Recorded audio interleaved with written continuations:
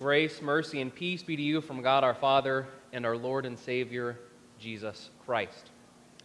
Well, there are a few movies in kind of our modern American context that have really become some of our favorite movies, or at least really well known. And it's because of the characters in those movies. I would say that a lot of those characters, or kind of the main character in the movie, some of these movies, is an anti-hero. And you may have never heard that word before, but you definitely know the character when you see them. And so this first person on the screen is the man with no name from The Good, Bad, and the Ugly. And then there's Don Corleone from The Godfather. There is John Rambo from all the Rambo movies, that Rambo series. And then most recently, Deadpool from the newest Deadpool movie. Now, if you've ever seen any of these movies, you know that these main characters are kind of shady. They ultimately get across what they want to get across. They accomplish the goal that they set out to accomplish, but they kind of do it in morally shady ways. They don't really kind of fit that typical hero mode of kind of making sure that they do everything the right way, just the way that everybody else should be doing it. They don't really do it that way. They're morally ambiguous. They see something wrong in their own little part of the world, in their own little kingdom, and they want to fix it, or they want to make it right. And so they try their very hardest to do that. But sometimes it's not done in the most morally upright ways. In our Lenten sermon series, Witnesses to Christ, we've been looking at various people's interaction with Jesus, those witnesses to Jesus and his passion, like Pastor Dave was mentioning before the service. And these people ultimately see Jesus in his grace and his glory. Now, who we are looking at today is a man known as Barabbas. We've kind of heard this man. He kind of gives us the creeps, maybe. He kind of almost has this evil name that goes down throughout history, but we all know the Barabbas as that awful, rotten man who was set free instead of Jesus. Now, what we're going to look at today is that this man, who is a robber and a murderer, rightfully so, because that's how the scriptures call him, but he's ultimately an anti-hero. He tries his very hardest to get across what he wants to, but of course, what he does wrong is the things that he is remembered for. But his crimes were not senseless. His actions were very wrong and deserving of prison, but that's the point of this sermon series, right? We get to see various people interact with our Lord Jesus Christ, whether that be Mary and her wonderful kind of excessive gift of that ointment, or whether it be Malchus, who was in the wrong place at the wrong time, or even the murderer, robber, criminal, Barabbas. So let's learn a little bit more about Barabbas. In our gospel reading today from John, we hear that he is a robber. John says, now this man was a robber. That's not a whole lot, so we'll go to the other Gospels to round him out a little more. Matthew says, and they had then a notorious prisoner called Barabbas. In Mark, he writes, and among the rebels in prison, so he's called a rebel, who had committed murder in the insurrection, there was a man called Barabbas. And then finally from Luke, a man who had been thrown into prison for an insurrection started in the city and for murder. So not really a good resume for our hero, our anti-hero, Barabbas. But kind of a common theme in Mark and Luke that we can kind of see is there was this insurrection that was started. And I think that is the real way to figure out why Barabbas did the things that he did and why he was ultimately thrown into prison. And so we don't really know which insurrection Barabbas was part of, but we do know what they are. These insurrections were small little uprisings against the Roman government because there were many people groups that did not like the way the Roman government was treating them. They thought it was unfair. They didn't like it. And so they wanted to revolt against the Roman government, to rebel against the Roman government. We hear it in our four Gospels, but then we also hear it in Luke, his account in Acts. And he says this in Acts chapter 5. For before these days, Theudas rose up, claiming to be somebody, and a number of men, about 400, joined him. He was killed, and all who followed him were dispersed and came to nothing. After him, Judas the Galilean rose up in the days of the census and drew away some of the people after him. He too perished, and all who followed him were scattered.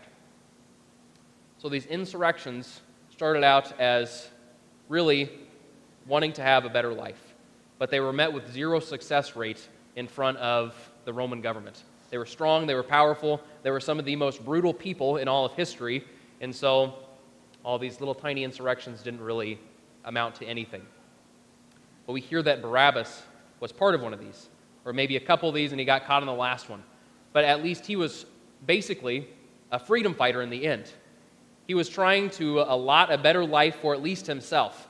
Now, we don't know a whole lot about Barabbas, so we can probably say that at least he did it for himself. I don't know if he did it for anybody else, if he did it for family or friends or anything like that, but he was trying, in the best way that he saw possible, to carve out a better kingdom for himself, and maybe even the people around him too. But how he did it was he met violence with violence. He saw the Roman government doing all their violent acts, and so he says, all right, I'm going to try and match that. I'm going to try and take them down by being violent against them too. Now, the crazy thing about all this is that Jesus is on trial for the same thing. In the eyes of the Roman government, Jesus is also a rebel. So when Pilate puts these two before the crowd, they are really on trial for the same crime. And so these two men, Barabbas and Jesus, at least share that. But what might be more shocking is that they also share something else. Ancient records tell us that Barabbas had a first name, because Barabbas would have just been his title, something that he was known by, which ultimately is in Aramaic means son of the Father. But Barabbas' first name was Jesus. And so we have Jesus Barabbas and Jesus of Nazareth. We typically know Jesus of Nazareth by Jesus Christ, but as Pastor Dave pointed out in the chapel message this past week, he really would have been known as Jesus of Nazareth, because Christ is really a title. So these men have this name, Jesus, a name which ultimately means God saves, and each in their own way lived up to it. Barabbas sought to save his people by trying to take down the Roman government, by meeting violence with violence, by carving out this better kingdom in his own mind through his own way. He was going to do that by himself and in a way that he thought was really good. And this was by fair means or not so fair means. Jesus Barabbas did this by stealing or killing, as long as it got him closer to his goal. But Jesus of Nazareth sought to save his people from Satan's rule and the bondage of sin, not the bondage of the Roman government. And really, this is what Jesus has been doing throughout his entire ministry. He has been bringing the kingdom of God to earth. Jesus destroys Satan's kingdom with each sermon he preaches, with each, whatever disease it was that he would heal.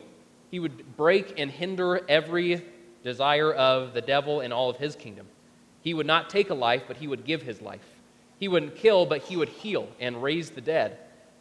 And Jesus of Nazareth was ultimately a freedom fighter too. But the kingdom he sought was not of this world. The kingdom he saw was people lost in darkness, all surrounded by himself, the light of the world, which in him there is no darkness at all. Of course, it would be really cool to see Jesus slinging lightning bolts around and taking down the Roman government, taking down every kind of enemy that we saw, and every enemy that we kind of saw in our own minds as someone we didn't like, and kind of walking away like this big hero from an explosion, right? That would be really cool. But that's not what Jesus' plan is. He even actually addresses that in our gospel reading today. He says, this is what he says in the gospel reading today, that it was, if my kingdom were not of the, or if my kingdom were of this world, my servants would have been fighting, that I might not be delivered over to the Jews. But my kingdom is not of this world. The kingdom of God won't be established through violence. It won't be established through making us look like the rest of the world and kind of meeting that violent act. Jesus actually won't even fight at all. Jesus will kind of just be shackled, he will be chained, and he will be pierced to a cross, all for us. He wouldn't even fight at all. He would actually establish his kingdom through defeat. So the crowd cries out, "Not this man, but Barabbas." This is the crowd's choice at the trial of Jesus, but really we face this decision each and every day of our lives too. It's hard for us to wrap our minds around victory through defeat. We get that Jesus died for our sins. We can say that. We kind of read it in the Scriptures, that this is what happened. This is what happened for us. We can see in the Scriptures that 2,000 years ago, Jesus suffered the worst death possible by the hands of the Roman soldiers. But when it comes to living out our own lives as the body of Christ incarnated in His church in this day and age, in this modern time and context, well, we really don't like defeat. We don't like personally to experience the defeat that comes along with living out our lives as Christians. We really want nothing to do with it. So we can often shout too, along with the crowd, not this man, but Barabbas. And whether you know these movies or not, well, then we choose Jesus Barabbas and not Jesus Christ. And so whether you know these movies or not, there are times when we choose to act like the characters in these movies rather than acting like Jesus. Take Don Corleone, for instance. He was so in love with his family. He cared for them so deeply that he really didn't care what he had to do to other families to take them down and make a spot for himself and his family. And how often do we kind of do that for ourselves too? Whether it just be ultimately the self, or whether people we know and like and love, or what we do to other people to kind of make a living better for ourselves. You take the man with no name from The Good, Bad, and the Ugly. He was a Western cowboy. And like any Western cowboy, ultimately he is out to try and get the big bounty, try and get that big cash prize, get big cash money. And so how often do we kind of do this too sometimes? We don't do it by stealing, but we can really do it in our jobs too. We go and we are only pursuing money for ourselves, rather than maybe fulfilling a vocation that God has given to us with our talents and abilities that we have, that God has given to us. Then there's John Rambo, who was really a misunderstood Vietnam veteran who chooses to take down an entire police force rather than come to some common ground. How often do we feel misunderstood or not heard? And so rather than trying to find some common ground, we, like John Rambo, choose to destroy everything around us, or at least put up walls so that no one can get to us. And then there's Deadpool, most recently. And ultimately, he is a man who wants to escape. He wants to escape everything that's going on in his life, and if he can't escape it, well, then he's just going to kind of destroy it. We can kind of do this in our own lives, because we might not be a gunslinging, sarcastic maniac like Deadpool, but we can want to escape our problems. And so we might do that in unhealthy ways with substance abuse, or maybe in other unhealthy ways. So like the crowd, our hearts often shout, not this man, but Barabbas.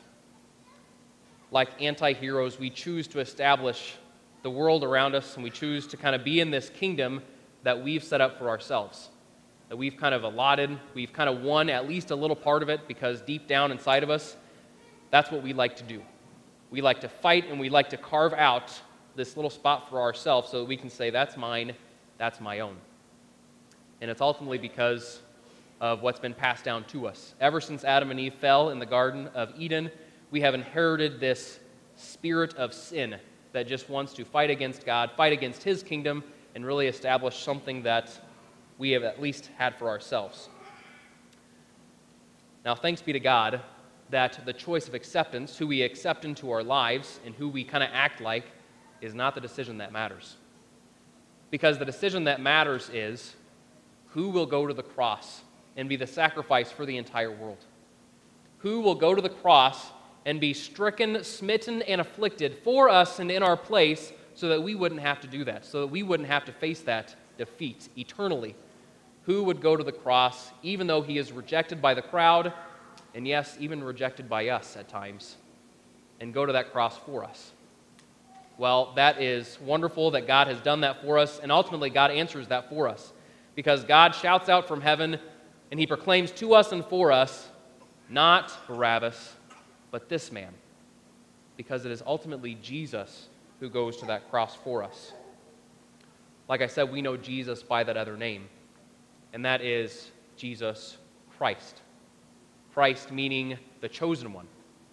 Jesus was chosen by God to go to the cross for us, because Jesus was not going to fight it with violence at all. He was not going to establish his kingdom through violence, but he was going to establish his kingdom through his own defeat. God knew that the crowd would choose Barabbas. God knows that there are points and times when we still choose the Barabbases in our lives. And we choose to act like that because we like to think that there's a good enough reason for it. But Jesus comes as God's chosen one to totally act in love, not in self-interest, not in violence, and not in the way of this world, because he chooses to establish a kingdom that is not of this world. So in this wonderful act of love, we see the kingdom of God established forever. In this kingdom, there is a peace that surpasses all understanding, because no matter what happens, we know who is ruling and reigning. No matter what it looks like, no matter who it looks like is in charge, it is ultimately God who is in charge. It is Jesus who reigns even though the crowd chose Barabbas.